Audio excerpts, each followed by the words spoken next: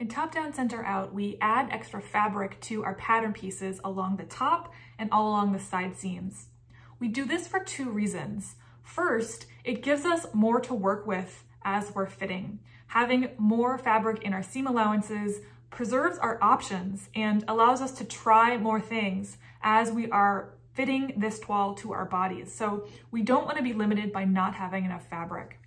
Second, having more fabric in the seam allowances gives us something to hang on to as we're fitting and pulling and pinning and manipulating that toile. So just makes that process much easier.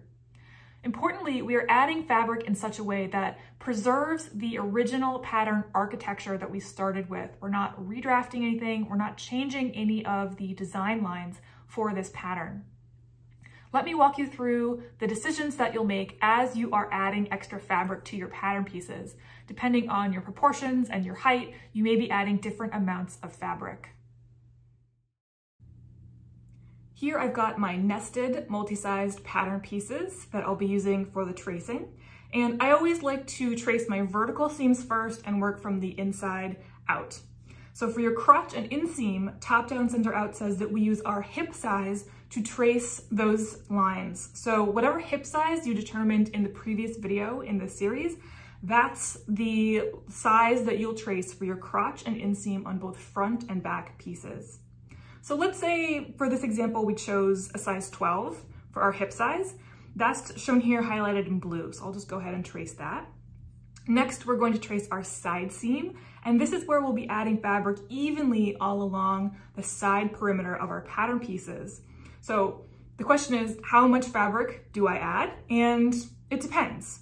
So we're going to use our waist size to determine how much fabric to add along that side seam.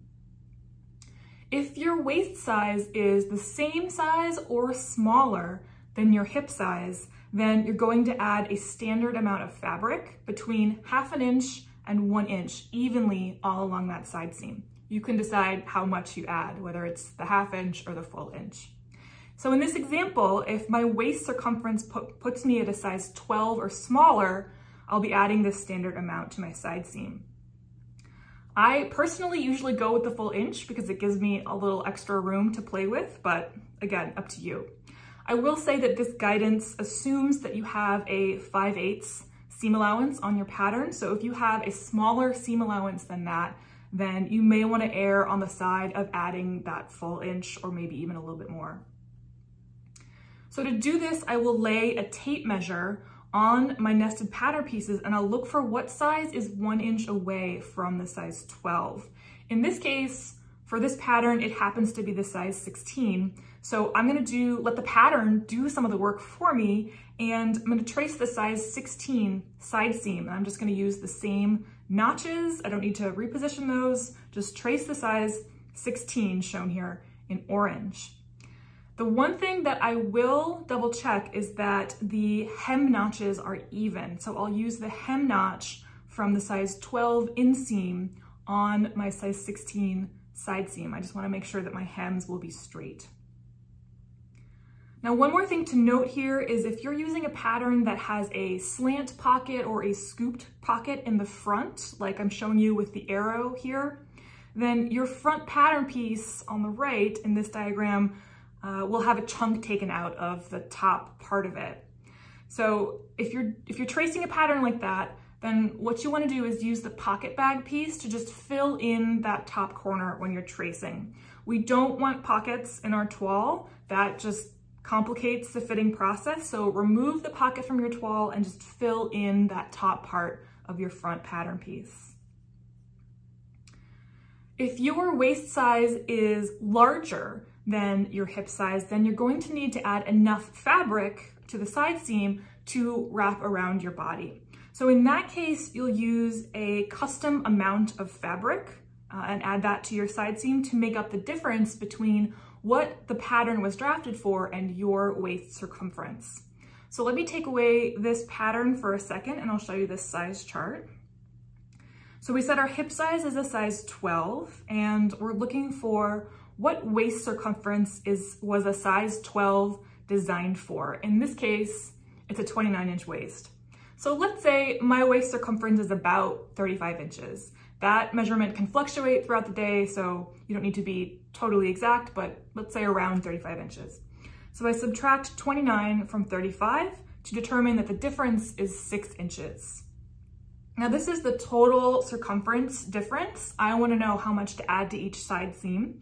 And there are 4 side seams, so I divide 6 by 4 and I get 1.5 inches. So in this example, I would add 1.5 inches to my side seams. So same as before, I go back to the pattern and I'm gonna find the size line that is 1.5 inches away from the size 12. In this case, for this pattern, it happens to be the size 20, shown here in orange. Now, if you're off the nested size range at any point, that's okay. Just draw a line that is parallel to the starting size, in this case, the 12, and that's however much distance away, and then transfer the notches. Again, fill in the pocket on the front pattern piece if you need to. One final note about this calculation is that the minimum we should add here is 1/2 inch to the side seam. So if you do this calculation and you come up with less than 1/2 inch, just round up to 1/2 inch. Okay, so next we're gonna move on and trace the shaping elements. So the darts or the pleats, transfer those, shown here in pink. And then we're going to add fabric to the top. So the way I do this is I will take a ruler and extend the center front and center back lines. I don't want to change the angle at all. I just want to draw a line straight up. So I'm showing you that here with the arrow. The minimum amount of fabric you want to add to the top of your pattern is 2 inches. If you are over 5'6", or if you are size 16 and above, add an extra inch for either of those 2 conditions. So you may be adding up to 4 inches to the top of your pattern. Now, next you want to do the same thing for the side seams. Just extend that line straight up and then connect the lines at the top. I will also extend my dart legs or my pleat lines so that they come up all the way to the new top of my pattern pieces. The last step is to add a wedge of fabric to the top outer corner of your pattern pieces. To do this, I find the grain line of my pattern pieces. I take a ruler, align that ruler so that it's parallel to the grain line, and then I draw a line starting from the widest point of the hip. I draw it straight up, and I'm showing you that here with an arrow.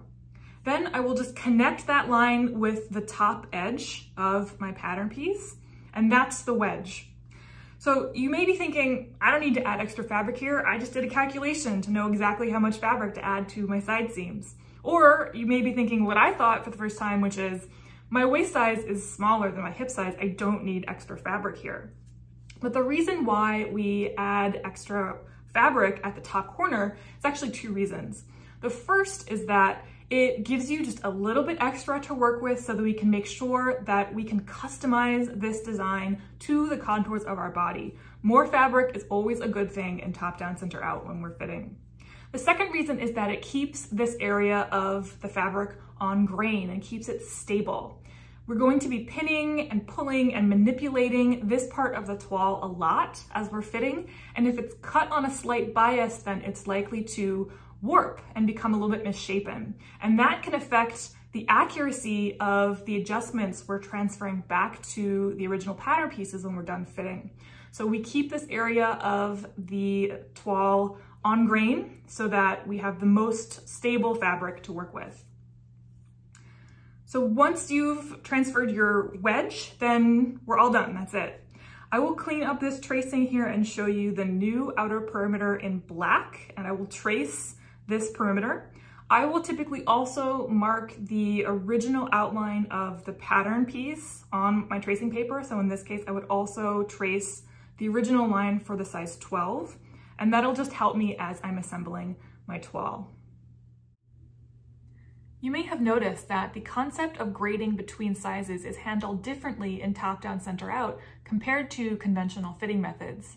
In those conventional methods, I'm used to grading between sizes along a vertical axis. So I choose one size for my waist, I cross multiple size lines to get to a different size for my hip, and then I may cross more size lines through the leg down to the hem.